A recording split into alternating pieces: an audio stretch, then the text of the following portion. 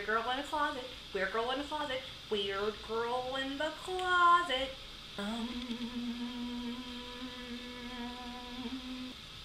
Welcome to my closet. Why am I in my closet, you ask? I don't know. This is what I do at night. And I ask the camera weird questions like, do you have the Carfax to your car? Do you know the Muffin Man? Who is Plies referring to in his song? The little girl that he met in his hood that he brags on every chance that he could? Where's Waldo? Is the square root of 69 really 8 something? Meh. What not? Nah.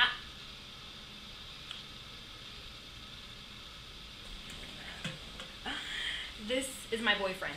You know, I don't have a boyfriend, so what I do is come in here and pretend that inanimate objects are boys that love me. And when I put this on, it loves me. It feels all over my body. It's beautiful. I love it and it loves me. Sorry, special moment with my blazer there. Sorry. Do I have any more? This is my boyfriend. These are my husband. And this is the pool boy that I occasionally give kisses. It's a typical day in the universe. Another MC spits a puny verse. I try to get through my day without saying a curse, because I curse too much and such and such. I try to improve my vocabulary. I try to cut out eating meat and dare. I want to bring back the days of the tooth fairy, because I lost my innocence. I'm young and dumb and old and wise at the same time, because I know Jesus was a rock star and it was Elvis who turned water into wine. I want to save a kangaroo from a life in a zoo. I want to own a llama. I want less trauma in my life. I think I really want to be a happy housewife.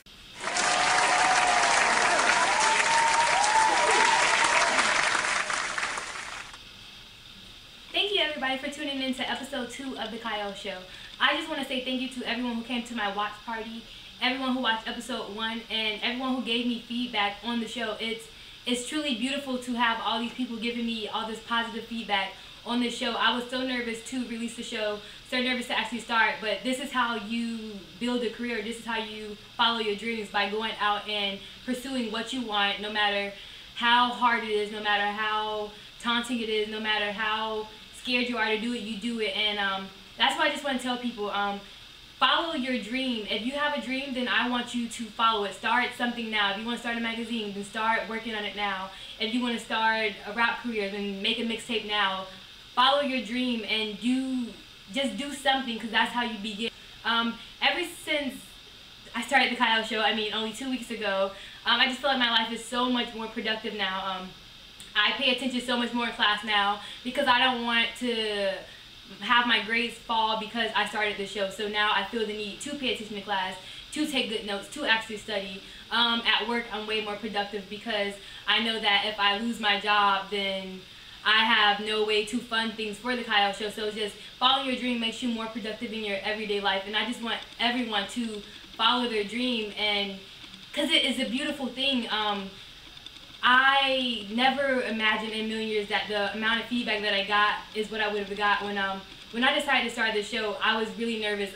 Who's gonna watch? What are people gonna say? And I'm happy that you guys appreciate my weirdness. These sketches, they come from my head. Like, I come up with these sketches and I write them down and I do them, and I'm glad that you guys enjoy them. I'm really happy that everyone tuned in, and it means so much to me. And I want you all to follow your dream. Be Artist of the Week.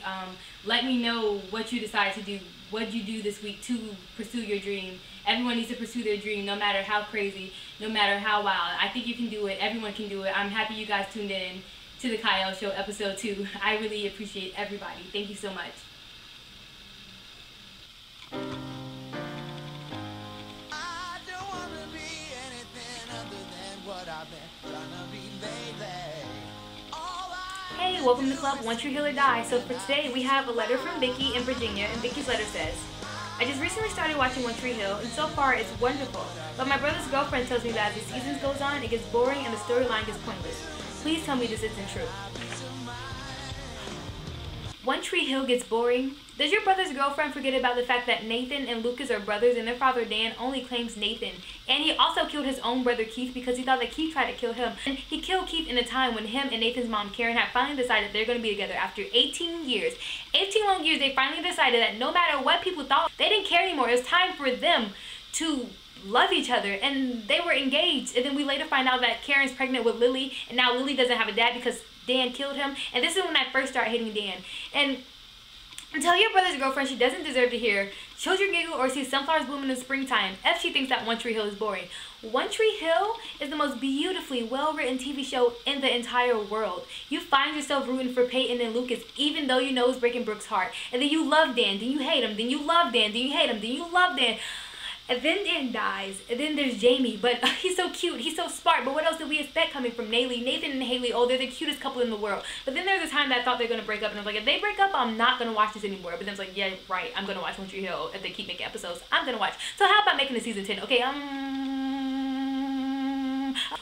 Haley, why did you kiss Chris? If I had the chance to choose between Chris and Nathan, I would choose Nathan every single time. But it's okay, Haley. You're young. You're experimenting. It's cool. But you guys are back together now. You guys are the cutest couple in the world. And I love you guys. I love Jamie. And I love One Tree Hill. And for your brother's girlfriend to say that One Tree Hill is boring, she doesn't deserve to have a boyfriend.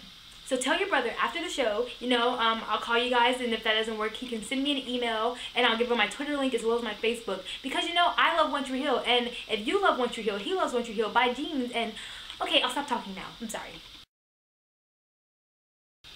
Today I just want to talk about voting. I know that I personally did not even follow this campaign until 2 weeks ago when I came home and my friend was watching the Democratic National Convention.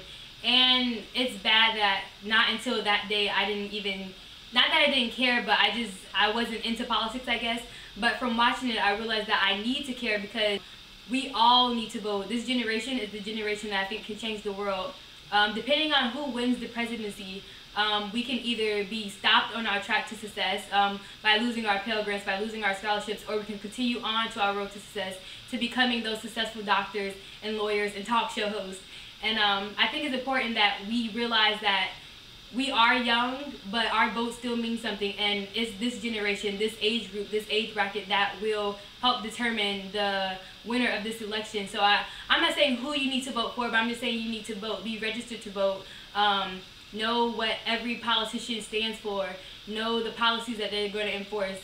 Learn about the campaign and see who you think is most fit to run our country and vote for them. Especially as minorities, we didn't always have the right to vote, and for you not to use that right, I feel it's a slap in the face of the people who fought so hard for us to get the right to vote.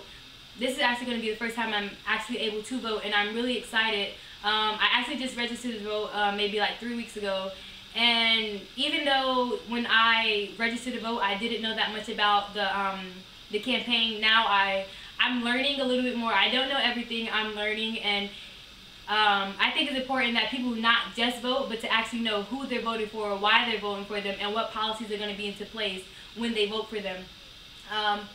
This generation truly is going to change the world, and I feel that way. And just make sure you vote. Doesn't matter who you vote for, vote and make sure that your voice is heard.